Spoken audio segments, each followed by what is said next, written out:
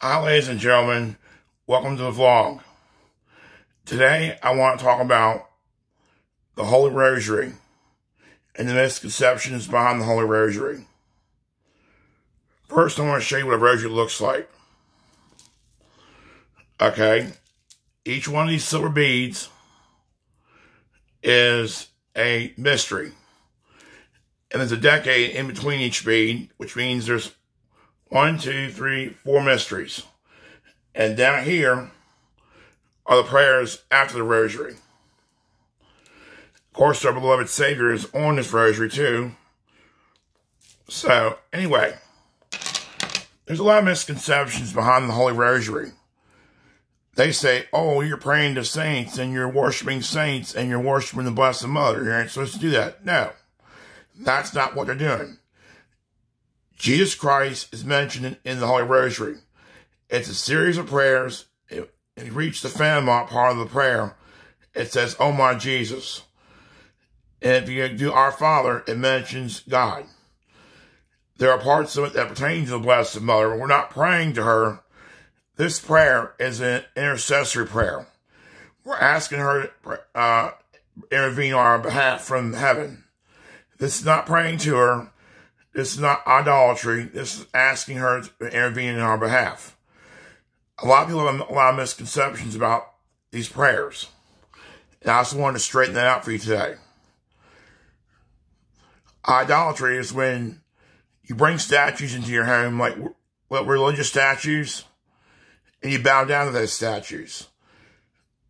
So when you bring these things into your home, you got to be very careful not to bow down to them and adorn them like you would Christ our Lord. Because when you do these things, that's called idolatry. And that's one of the 10 Commandments. Thou shalt not have any gods before me. And thou shalt not bow down to thyself. Those 2 commandments tie into each other a little bit. But the main part of it is we're not praying to the Blessed Mother. That prayer is an ancestry prayer. There's a series of prayers that go into the rosary. And you rehearse and we live each day the Nativity, the Passion, that should be celebrated every day.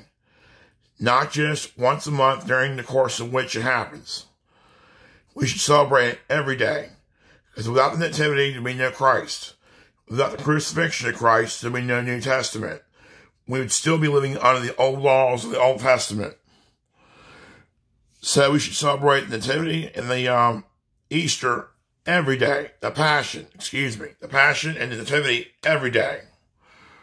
Because without those things happening, without those acts of history, we would still be living in the Old Testament, the Old Covenant law.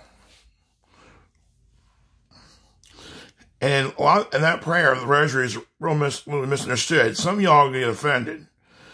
But I just want to put the truth out there. You don't have to agree with me. Once again, this is a channel, and I'm presenting the facts to you as they are. And it's not you're praying to the Blessed Mother. It's an intercessory prayer. You're asking her to intervene on your behalf.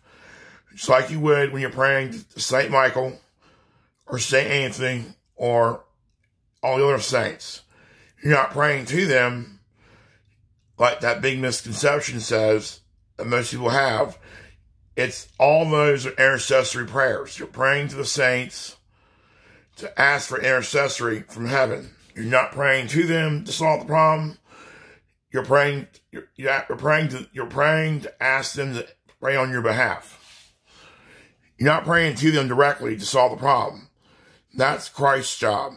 What you're doing is asking for intercessory from heaven so they can go to Christ for you and say, this was a petition that was sent to me by this person. Like St. Michael's job, he is the archangel. Like if souls are lost, you pray to him for him to come grab these souls of people that have passed to escort them into light. That's his job in heaven. He is the archangel. And I know some of y'all go getting offended and get up into a hissy fit, but this is the honest God's truth. I wouldn't sit there and make up stuff that's not true. You don't have to believe the way I believe. That's why Baskin Robbins has 17 flavors of ice cream. There's something different for everybody. I'm presenting the facts as they are.